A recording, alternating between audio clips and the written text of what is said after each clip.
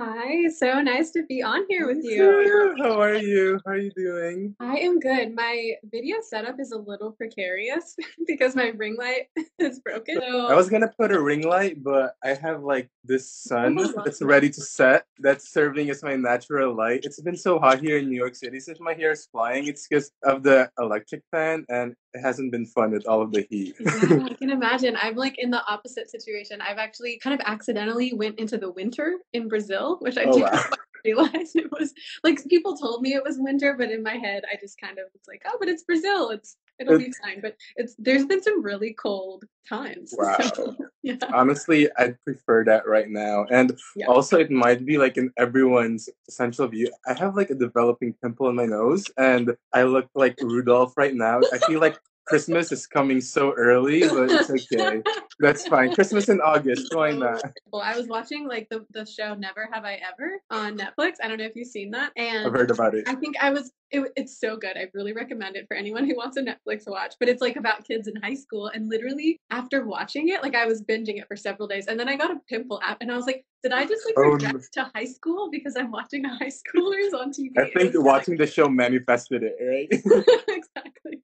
But then again, thank you so much again for being here all the way from Brazil. We connected on LinkedIn, I don't remember when, months ago. And it's a very, very, very interesting and intriguing story. And I just knew that one day we have to chat here for everybody. If you could first please introduce yourself to everyone. Hi. Absolutely. I'm so happy to be here. Thanks for having me on. I love having just like deep conversations with people. I think that's one of my favorite things. I've started a podcast recently. Just love getting in depth with conversation. So, hello, everybody. I am Chelsea Turgeon. I am a former OBGYN resident through medical school, started doing an OBGYN residency. And during my second year, I had a lot of like value shifts and realizations and burnout and all these kind of things came together in sort of a perfect storm. And I ended up resigning from residency. And this was at the end of 2018. So about 3 years ago now. And I immediately boarded a plane to South Korea and I got a job teaching English, which is so random, right? To go from being a doctor to teaching English. It was definitely an interesting transition. A lot of things changed in my life all at once. I changed my Mhm. career, I changed where I live, I sold all my stuff, like all these things happened all at Mm, once. And I spent that year teaching English, but also I had so much time that I mhm, never had during my whole medical school residency journey. I think I had just this huge gift of time. I don't know if you feel like this, but just I finally was like, I have every single weekend off for the entire year. And I had not had that in mhm, so long. And so I was able to use that time to really do a lot of, I guess we could call it soul searching. That might sound a little mhm, cheesy, but I just did a lot of mhm, like connecting to myself, who I am, who I want to be, what I really want to do. mhm, And during that time, I also started building up an online business. Started off as a life coaching business, and I realized my clients and I all kind of gravitated towards the same topic. Eventually, we all got around to career. And so then I ended up just becoming more of a career coach and pivoting to start helping healthcare workers. So that's what I do right now is I help healthcare workers who are feeling burnt out and unfulfilled. I help them mhm, find a way to discover the work they enjoy and then start doing the work they love mhm, on their own terms. mhm. That's amazing. Thank you so much for the introduction. For those who don't know the gravity and the magnitude of the whole medical process, it is such a hard and long process, right? It's like you ramp up everything in you to reach that point, right? First, you go through undergrad, 4 years usually, doing all of these things to fill up your application with clinical work, volunteers, letters of recommendation, taking the MCAT, and then you go to 4 years of medical school and then X many years of residency. So you dropped out partway through your second year of OB residency, but still you have allotted like almost 10 years of your life thus far, right? Getting to there. I first wanted to ask, was there a motivation into entering the medical field in the first place? Was there like a family member that you were like, oh, this is what I want to be in the future? Yeah, that's such a good question. And, you know, as I look back in hindsight, I can really see that my motivation for going into med school was very superficial. And I think that can be true for a lot of people in general for their careers because we, like, when we're maybe 17 or 18 years old, I was 17 when I went to college, and you you're kind of asked to pick a major right away, and then that needs to lead to a job. Like you're just kind of shuffled on this conveyor belt where you need to make these really big decisions that impact your future from a place of like you don't know anything about yourself, right? All you've done is like go to school and like maybe done some sports and extracurriculars. But there's not a lot of self-awareness there. And so from that place, my level of self-awareness was I do well in school, right? I'm like, I knew I was like academically gifted. I like to help people, and doctors make good money, and they, it's a more of like a noble career profession, like where people respect it and it's prestigious and all of that. And so I think it just kind of checked enough boxes, and I was like, yeah, this seems like a great idea. I was majoring in psychology. Like I knew that like psychology has always been the thing I'm obsessed with and that I love, right? And so that was my major. And then from there I was like, well, I either am going to go to medical school or graduate school.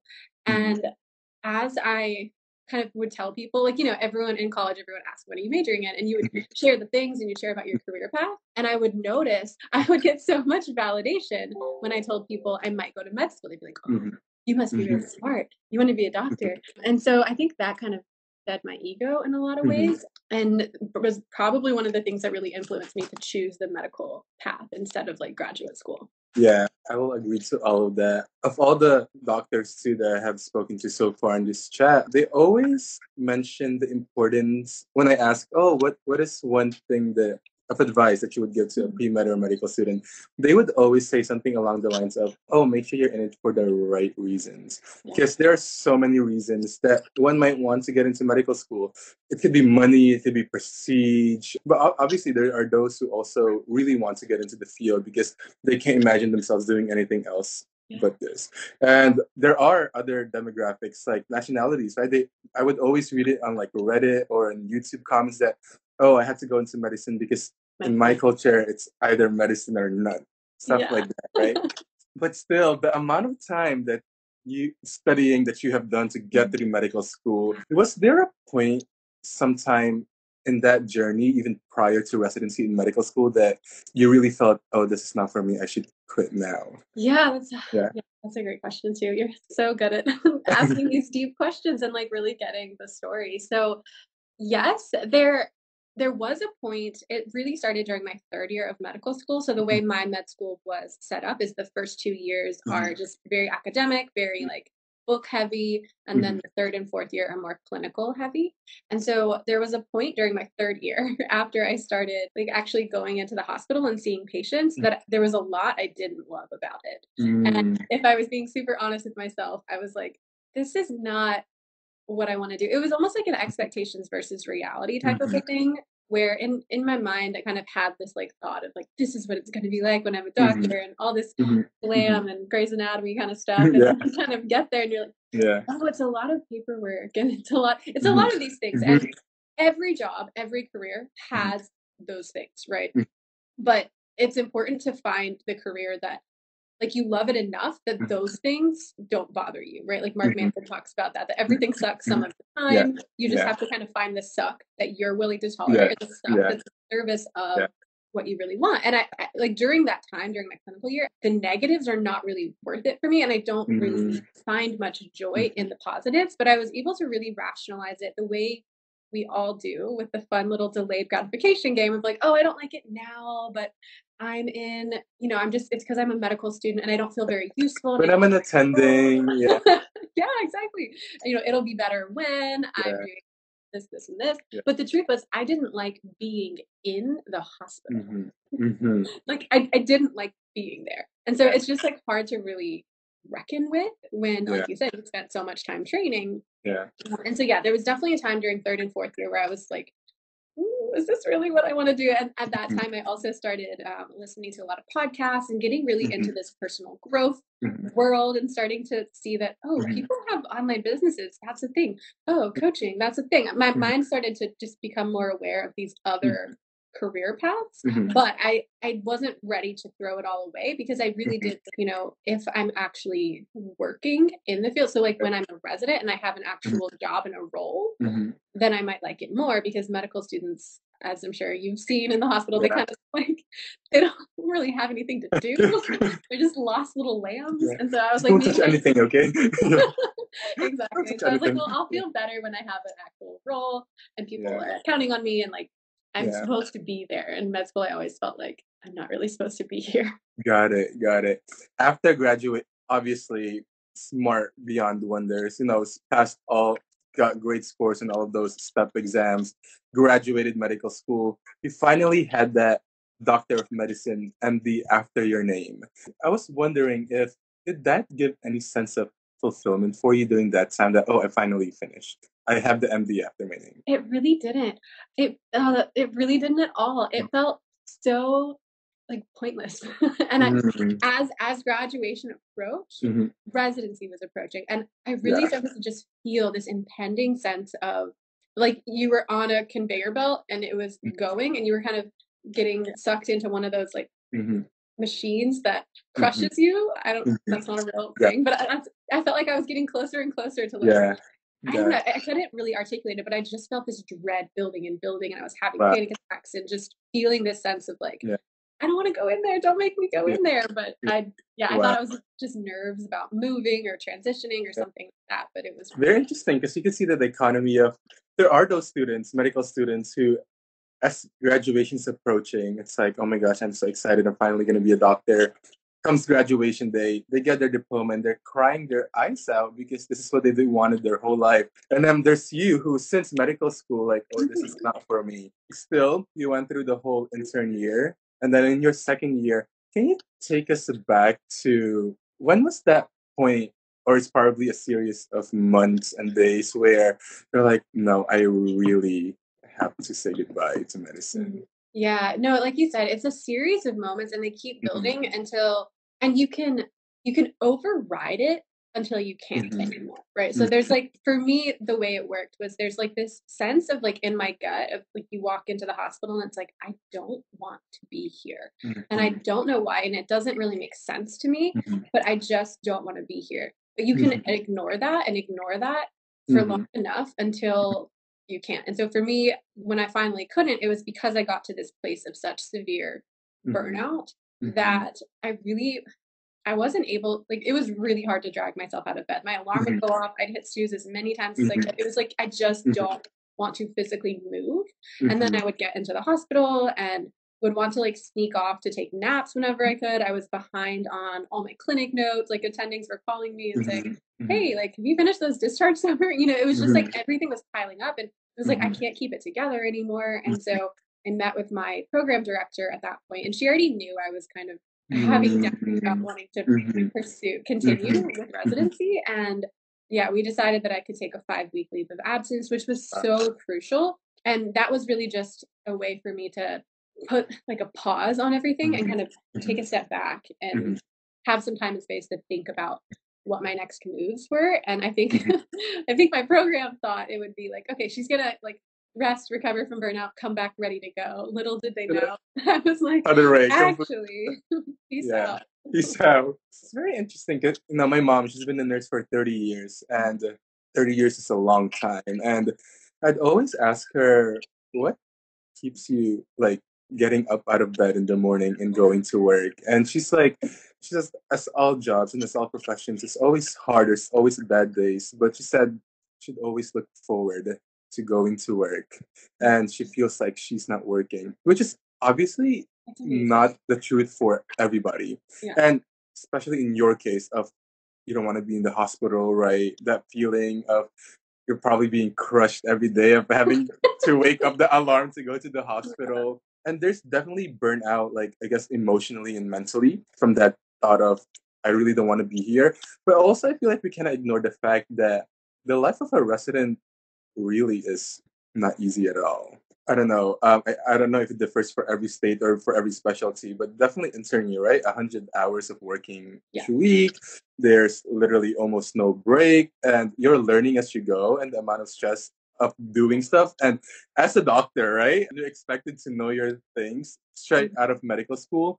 How much do you think of your burnout is solely just the lifestyle of a medical resident versus that psychosocial aspect of I don't want to be here, or do you think it was a combination of both? Like, Yeah, no, that's such a good point because like you can be burnt out even when you're doing like a career that is Mhm, just the right fit for mhm, you. And it mhm, is like, this is the only thing I ever want to do. You're mhm. still not meant to work 100 hours Yeah, a week. yeah, Even if you love it, yeah. you're a human, not a Mhm, robot, and you mhm, need sleep. mhm, So that's been something I have found out now that I'm doing work I really love. I mhm. still know that like because I can get caught up and be like, I'm Yeah, working all night because yeah, I love editing this podcast and there's all yeah, these and I yeah, I, I want to do a client call here and here and here and like yeah. I can get burnt out from doing something I really love. So regardless of what work you're doing, you Mhm, still need rest. You still mhm, need things to do outside of work. You still mhm, need to like take care of like the humanoid that you are mhm, because mhm. I think a lot of times like especially for residents like they're not really treated like humans in a lot of ways. It's just like Not at all. workforces like get Mhm, this done get and mhm, it's like the work hour restrictions mhm, that's just restrictions for how long you're supposed to be in the hospital. mhm. But that doesn't even take into account all the work you take home with you, which Yeah, is I all the agree. patient notes you have to catch up on, all Mhm. the discharge summaries, You're all the studying like, even in residency, and you're right? studying, there's exams that you Yeah, take. Like, yeah. and like you said, it's different for different specialties. That's not everyone's experience, but especially in a surgical specialty. So, like, Mhm, OBGYN is like semi surgical. mhm, And so, in any sort of surgical specialty, there just seems to be an extra level of mhm, intensity mhm, because mhm. you're like cutting people open. So I guess that's Yeah, reasonable. yeah, but but yeah, there's yeah. like yeah, like you said, the life of a resident, even if someone loves it, Mhm, it's not easy. And mhm, and I would argue like there's a lot of things that really need to change mhm, with that. And they have changed. They're like moving in the right direction. It's definitely mhm, better than it used to be, mhm, mhm. but A lot of it's work just to be not done. healthy. Yeah, not at all. And I wanted to progress this conversation of a resident's life into your story of okay, the program director gave you 5 weeks to decide. And obviously, it probably was not what they were expecting because you said peace out. But I feel like what's so climactic about your story is that decision to leave, which is probably not easy because it's not just oh this is what I'm feeling, but for those who don't know, you incur so much debt from medical school. Medical school is not cheap whatsoever, and while you are in residency, you are not paid a lot, right? Oh, Or yeah. enough at all, as No. your medical debt loans are incurring interest. And then also there's the thought of, oh, what will other people say? What if if there's, I'm not sure if there's one, but what is that one factor that made you bypass all of those thoughts about the debt that's there and what other people will say? What is that one thing that you were like, no, no, no, it's about me and I'm saying peace out? Yeah. No, so I had a pretty like memorable and significant moment for each of those because to me, I kind of dealt with them separately. Mm-hmm. And so the first one that I kind of overcame in my mind was the what will people think of me? Mm-hmm. Because this is especially true when you're in medicine, you don't really have much time. And so a lot of your friends are your coworkers and the people. Mm-hmm. So your world is pretty small in the Mm-hmm. fact that most of my friends were like my friends from medical school Mm-hmm. who are doing their own residencies, Yeah. and then my friends in residency. I had lost touch with a lot of friends from Mhm, college because mhm, of how intense it is to mhm, to go through medical school. And mhm, you just, I mhm. mean, that doesn't have to be the case, but that's Yeah, what it was for me. And yeah. so your world is pretty small. And so basically everyone Mhm, and this isn't always true. I'm just kind of sharing my experience, but yeah. basically everyone I knew and was friends with was in medicine. Now my Mhm, family's not in medicine, so that like at least had that, mhm, whereas like a different outlet. And so that was a big one for me. It's like, what will people think? Because mhm. it was all the people I knew Yeah. would think something about That's it. it. It was Yeah, basically like, I'm yeah. gonna need some new people. And but I think I was like on Instagram one night, just like laying in Mhm, bed in mhm, my burnout, and I was like, I'm worrying about what other people think about me, but they're not here with me right now, mhm, right? Like, I'm mhm, worrying about what they would perceive about me, but mhm. I'm the only one who has to live my life. Yeah. Like they don't come along with me all throughout my day. Mhm, I have to deal with the consequences of my decisions. They're mhm, not here. Like it just like became this moment of realization of like they're not here with me right now. So then mhm. I'm the one that matters, right? Like I'm here with me. I need to take care Yeah. of me before I Yeah. worry about other people. Yeah. So that felt like a breakthrough. It seems like a nothing when I'm sharing it. I'm like, Mhm. that doesn't seem like anything. But to Mhm. me, I was like, whoa, this is Yeah. a breakthrough. And so then Yeah. I was like, okay, I don't really care what people think. I have to make the decision for me. Mhm. And then the next barrier, the next mental barrier were the finances. So for the longest time, I had really just accepted that, well, I don't like it, but there's nothing I can do. I got to pay back my loans somehow. Yeah. And I had just kind of accepted that as a fact that one, like I have to pay back my loans, which like that's true. But then two, like the only way to make significant money at this point for me at the Mhm. ripe age of I was like 26 at the time. Mhm. The only Mhm. way I could make significant money is by continuing this, seeing it through and becoming a doctor. Yeah. And so that's just not true. But I wasn't able to see that at the time. And Mhm. so I was on the phone with like a physician burnout coach and Mhm. she was asking me these questions and these are pretty typical coaching questions. It was Mhm. just like tell me about your dream life. Where do you want to be? Like what's your perfect day? And I described this whole life, Mhm. which is basically what I'm doing now, where I was like, oh, I would wake up and just kind of have a chill morning routine, and then I'd go to a cafe, and I Mhm. kind of described this whole life. And she was like, okay, so like, are you a doctor in this life? And I was like, I don't think so. I don't think this is a doctor. And then she's like, okay, so Mhm. what is keeping you from making this a reality? And Mhm. I just said money, right? Mhm. And she was like, okay, money. Uh, Anything else? And I was like, no, that's literally it. Mhm. Mhm. Only money. And Mhm. then it just kind of like hit me. I was like, wait, that's not really acceptable to me, Mhm. that money or like my thoughts about how I could make money. Cause it's not Mhm. really money. It's just Yeah. my thoughts Yeah. about what's possible Mhm. for how to make money. Mhm. That's the only thing keeping me from living a life that actually sounds really great and Yeah. so much more amazing than the one I'm living Yeah. now. And so once I kind of realized that like that was my real barrier, I don't know, I just started to feel like I can't let that be the case. Yeah. So I I'm just gonna figure something out. And then I just kind of decided at one point, like, you know what? I'm just gonna pay my loans back a dollar at a time if I have to. And eventually they may disappear. Yeah. Maybe I'll die and I'll still have them. And either Yeah. way, Yeah. I'm not gonna not live my life Yeah. because of this like kind of imaginary number that Mhm. I owe the government. You know what I mean? Like it Yeah. just didn't feel it didn't feel like the good thing to do. Yeah. I agree. And I feel like your story goes beyond than just a medical residency dropout, now digital nomad and career coach. There's a pressing issue that's flagrant in the United States and I guess other countries too in regards to physician suicides, especially residents, right? Yeah. There are residents who literally don't want to be there but cannot leave or think they cannot leave because of the amount of loan that have incurred already and what their families and friends would say. So I feel like your story is so imperative and integral for people to hear because there is a life outside of medicine for those who really don't want to be in there, cannot see themselves in there.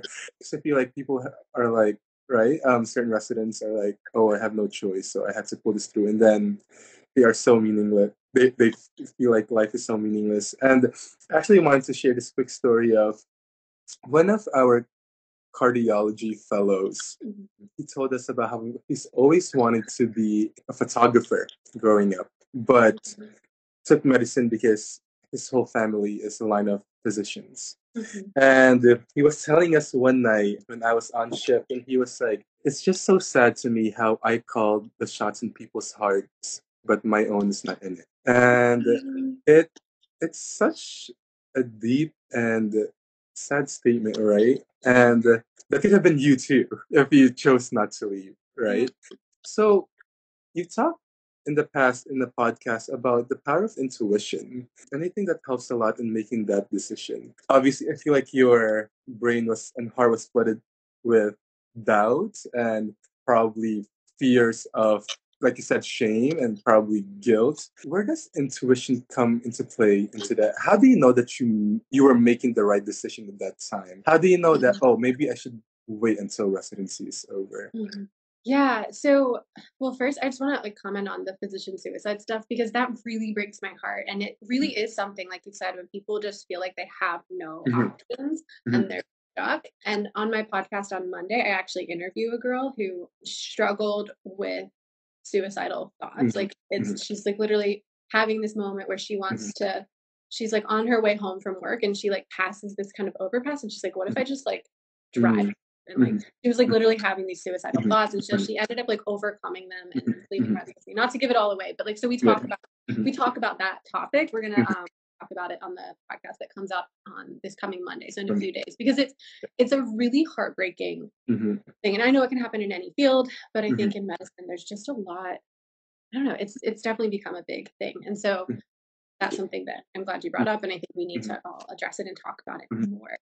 And yeah, so as far as intuition and how did I know I made the right decision and I didn't want to just finish residency? Part of the reason I didn't want to just finish is because it's not like a casual thing yeah. to just finish, right? Like people say that as like, But oh, just finish. just It's finish like two and residency. a half, it was still 2.5 years. I was gonna have to learn like to me, it was like, I don't want to do these surgeries. That was a big thing. I was like, I don't want to ever have to learn how to do Mhm, a mhm, hysterectomy. I don't want to be the boss of a C-section. Like they're mm, just and that's all OBGYN related. And yeah. I didn't want to do any of that, that's for Mhm, sure. But it's not like I wanted to jump in and learn another specialty. So for me, yeah. it's like I Yeah. definitely didn't want to be an Got OBGYN it. at that point. Yeah. I would have had to match in a new thing. And I was like, I don't want to do that. So it's like my energy and motivation to do anything else was like, no, I don't even want to. I don't want to put in Mhm, any more energy to do anything else. But that's not even really the intuition part. So the intuition part is like you don't really know in the way that we're used to knowing. mhm, A lot of us, especially people in the medical field, we're used to like being able to rationalize and like where's yeah. the evidence and here's the Yeah. science and these are the things that make sense and logical, and intuition is not that. Yeah. It's Wait just not. on. Yeah. So it's not on the plane of logic, it's not on the plane of like, oh, this makes a lot of sense. It's just Yeah. on the plane of like a gut feeling, Yeah. a knowing that Mhm, you can't really explain, and mhm, just kind of like this pull in your heart. mhm, And people feel it in different ways. I know yeah. that like in the people I've worked with, like one of the things I do with my clients is we work on intuition and I help them Mhm, learn how to get in touch with their intuition. One of my clients is very like visual. Like she would close mhm, her eyes and she would see images of things that were like that she was kind of being led to. yeah. And so I think everyone can kind of get in touch with their intuition Mhm, in their own ways, but in mhm, general, like we feel it more in our bodies. yeah. So our brains are kind of one Mhm, area, and it's not like wrong to do things in your brain, but I feel like when it's about making really big life decisions, my intuition is always right. yeah. Like it always knows Mhm, what to do. And so mhm, that's what I did during my 5 weeks is I yeah. just like really connected to my Yeah. intuition. And the way I do that personally is by being outside, by being in silence. Mhm, So just like having time for silence. And then I journal. I mhm, have a journaling practice where I mhm, kind of write to my intuition, yeah.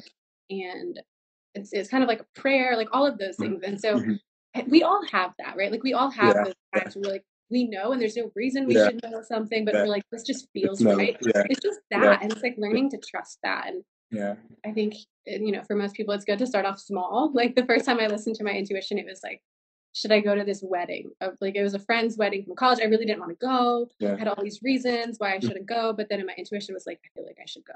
And I went and it was amazing. And I had such a great time. So that's like a really low stakes Yeah. way to Yeah. like learn how to trust your intuition. Yeah, that's great. And obviously, it's led you to beautiful places now, both geographically and also mentally in your life. I saw the pictures you shared when you were in residency.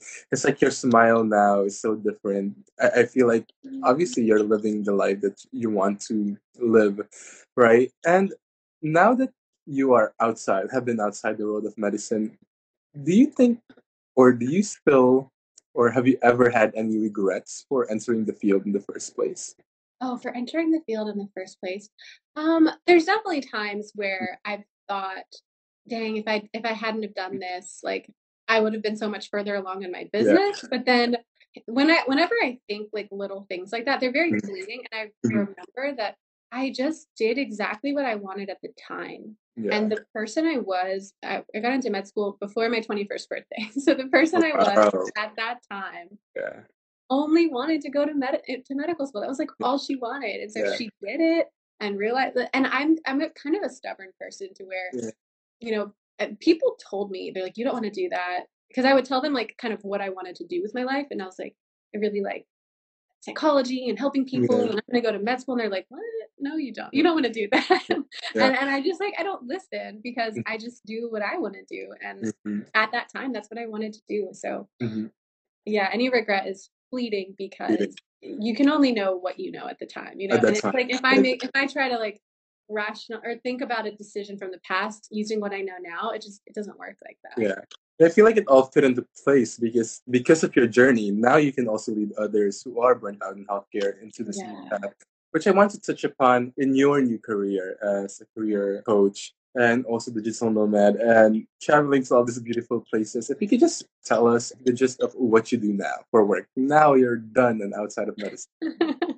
Yeah, so it's taken several iterations. So, like, my first year, I didn't know anything about online businesses or Mhm. that world. And so that Mhm. first year, I was just teaching. So I got a regular, like, 9 to 5 job, had a stable income. And during Mhm. that time, like, learned all about how to start building an online business. And then the next year, I had some savings from teaching and I was able to, like, move to Vietnam and kind of Wow. start my online business. And the idea was to kind of digital nomad, and then Mhm. COVID hit. And so then I ended up just staying in Mhm. Vietnam for about eight Wow. months.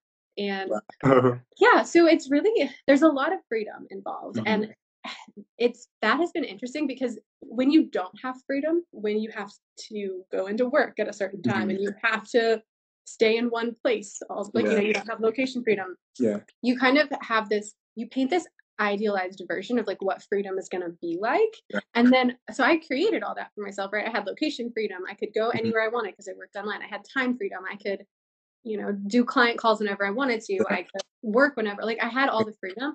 And Yeah. for a while I was like, ooh, like, it was a little bit stressful because Yeah. there's almost like too much freedom. And so Yeah. I wasn't mentally free in the Mhm. sense that I still, like, I was my own boss, but I wasn't a very nice boss to myself, in that Yeah. it's like I still kind of had that hustle mentality from Yeah. medicine where it's like you need to work all the time, you got to be doing Mhm. this, this, and Mhm. this.